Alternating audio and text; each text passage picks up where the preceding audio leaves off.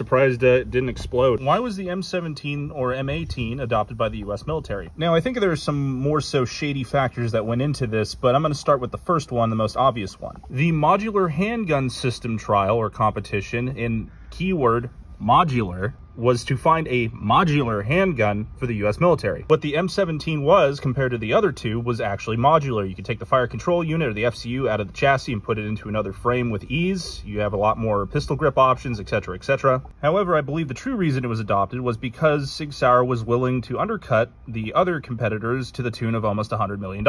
Also worth mentioning that when it came down between the M17 and the Glock 19X, the contract was awarded to SIG before the PBT, or a 22,500 round stress test, and some weather testing. Which is interesting when you take into account that the M17 did have a lot of issues in the initial stages of its adoption.